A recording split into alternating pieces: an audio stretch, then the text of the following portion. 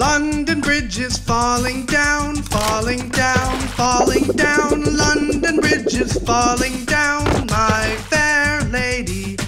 Build it up with wood and clay, wood and clay, wood and clay. Build it up with wood and clay, my fair lady. Wood and clay will wash away, wash away, wash away. Wood and clay will wash away, my fair lady.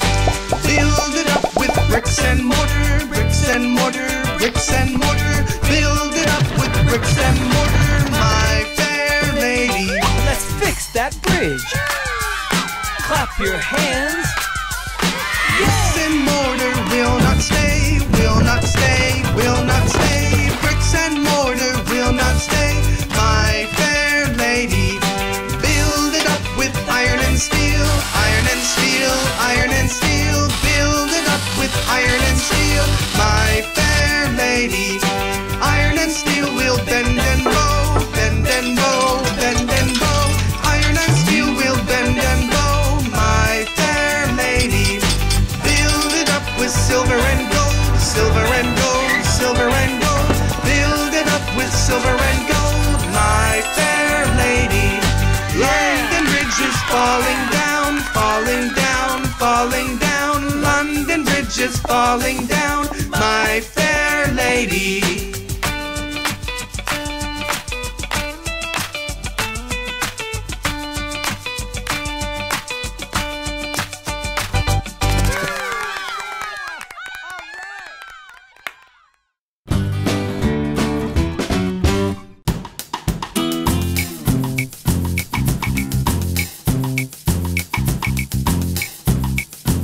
Welcome to the Late Night Show. Hope everything is okay. Hope everything is all right. I'm your host, Andrew Day.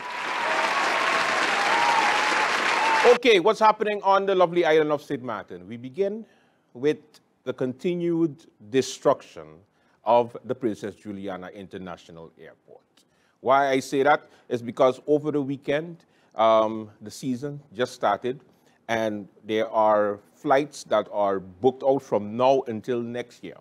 And with the Christmas season coming up, you can imagine the amount of tourists that are coming to St. Martin. Now, the minister of, the acting minister of TIAT, Omar Otley, minister of everything, said a couple of weeks ago that he expects a great season with numbers peaking as high prior to COVID-19. That's about 2 years ago. So this is a good thing because people are traveling, people want to see St. Martin. But of course, the state of the airport continues to be a big issue.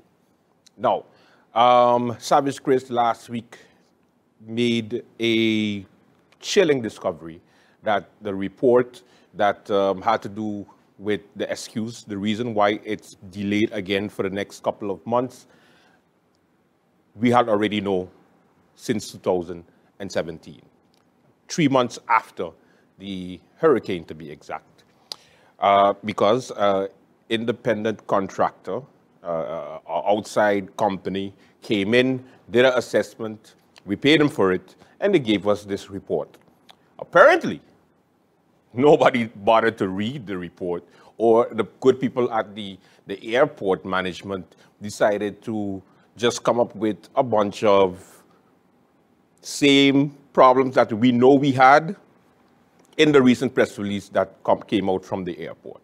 So, of course, suspended member of parliament made a topic of it, Claudius Buncamper, on Monday, and this is what he said.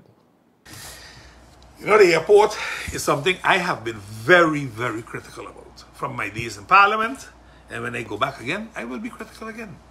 Because when you look at the airport, one must wonder why at this stage in the ball game, we now talking about delays because paint peeling off the steel structure at the airport.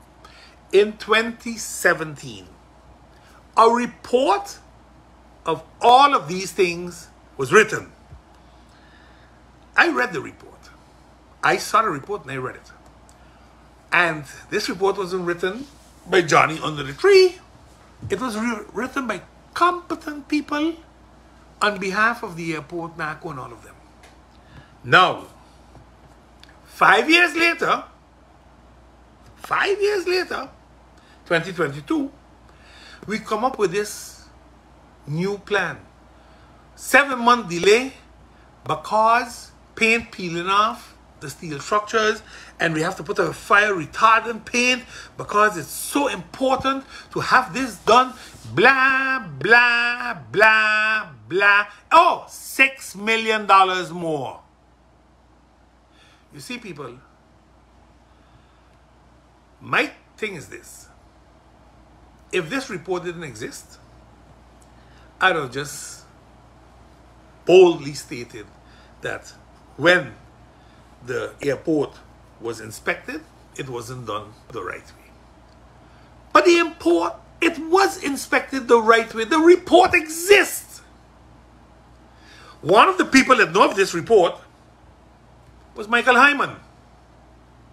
The man who was in charge those days put back on the roof on the airport.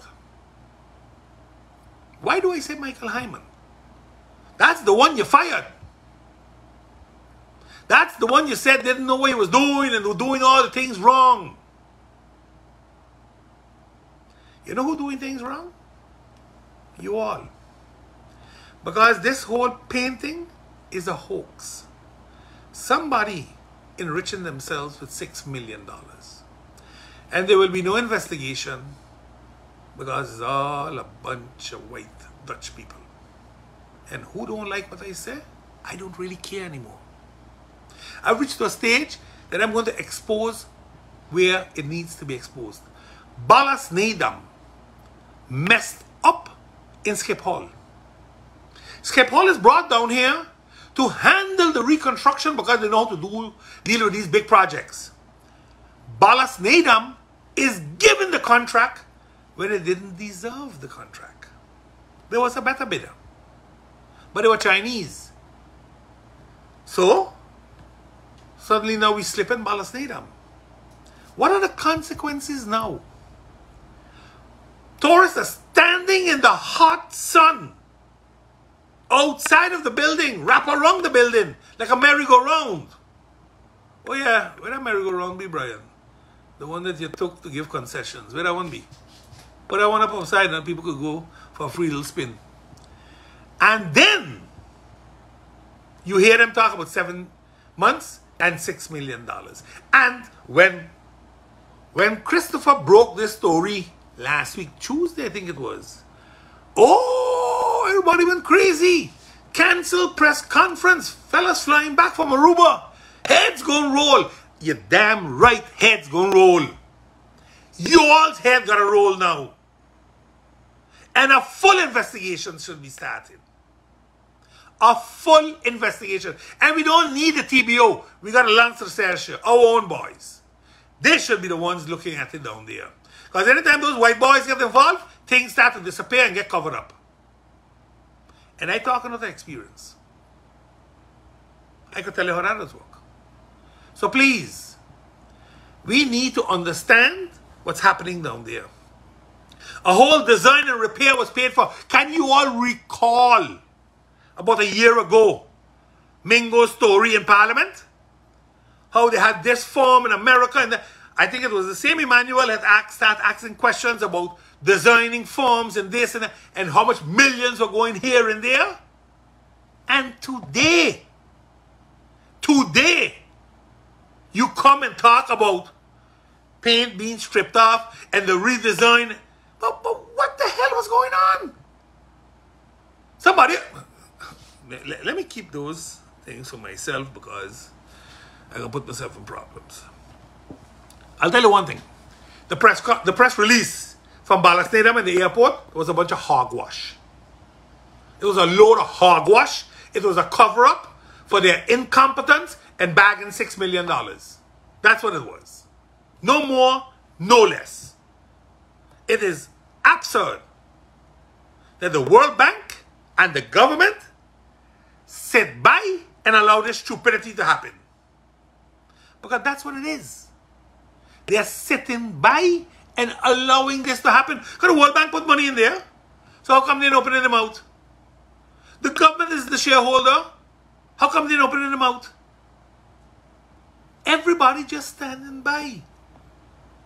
So either everybody else wrong and a few right, or the population is waking up, realizing what's happening, starting to complain, and everybody's scrambling. Because most probably, they're going to have to recuse themselves again. Only God knows what reason going to be this time. So in other words, it basically means that Mr. Brian Mingo still is the worst CEO in St. Martin history. Still the worst. I just don't understand. And the thing is, the silence of the government is what scares me in this situation. We didn't have a press briefing last week, so we wasn't able to ask the ministers their opinion on the situation. The last time I did ask, they said, yes, they are aware of the different time situation and the amount of tourists coming. Meanwhile, tourists are lining up outside of the building trying to get into St. Martin.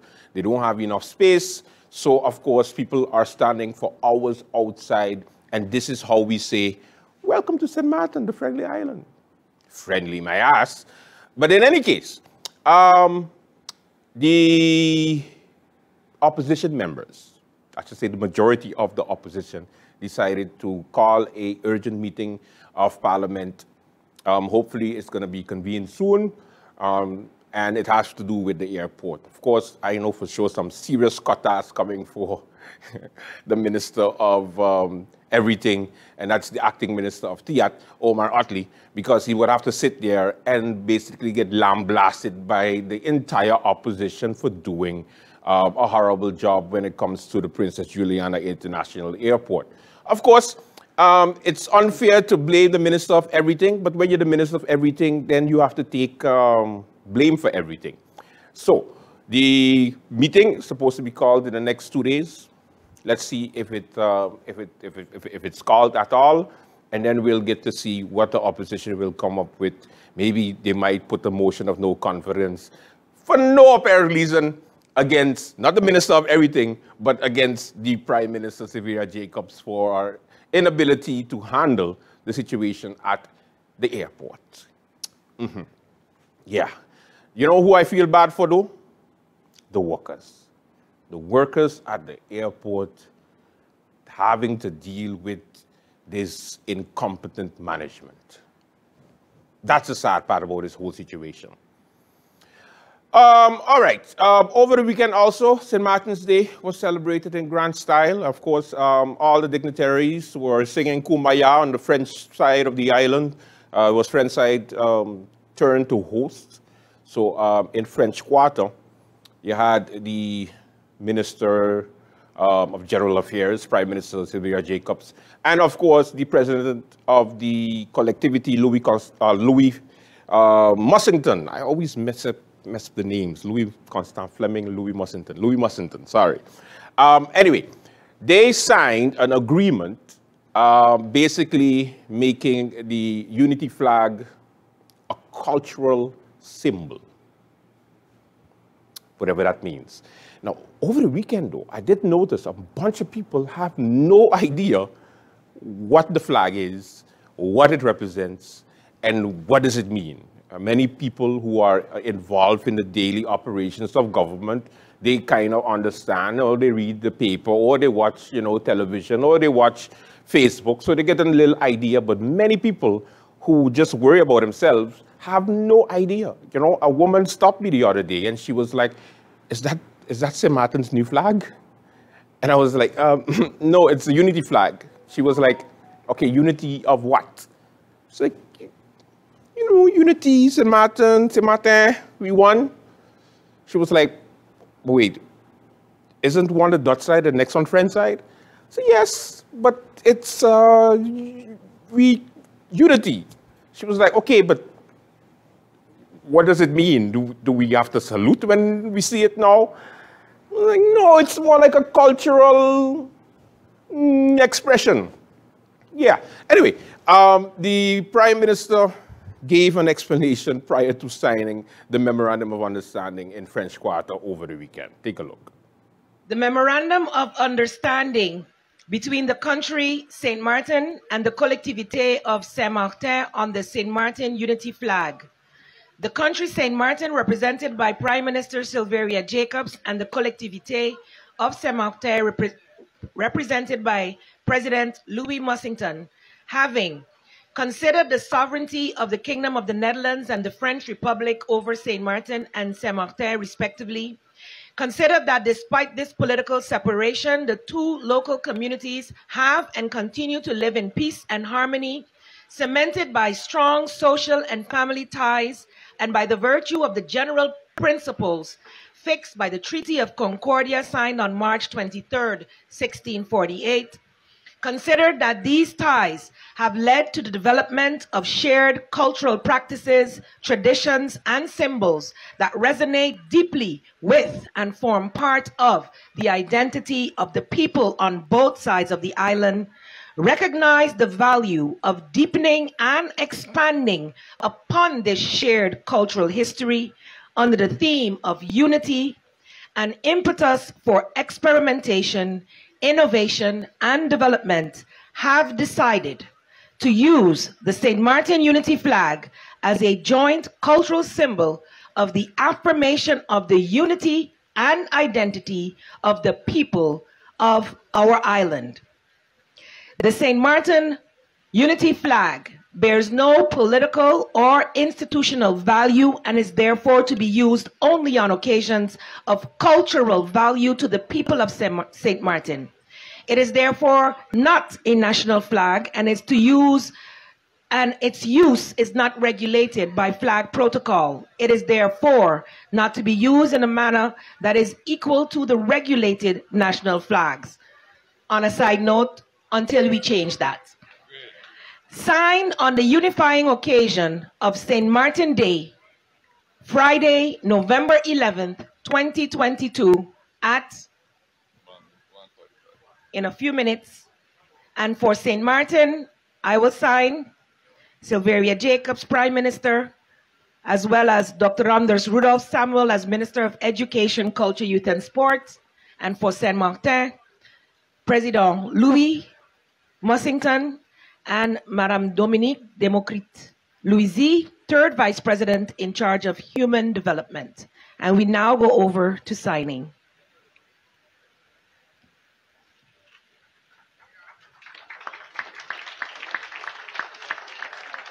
Yeah, I know. You're still confused, but that's okay. It's our unity flag. Go read up on it. That's the best I have. Welcome to the Late Night Show. We have a good one for you. Let's begin.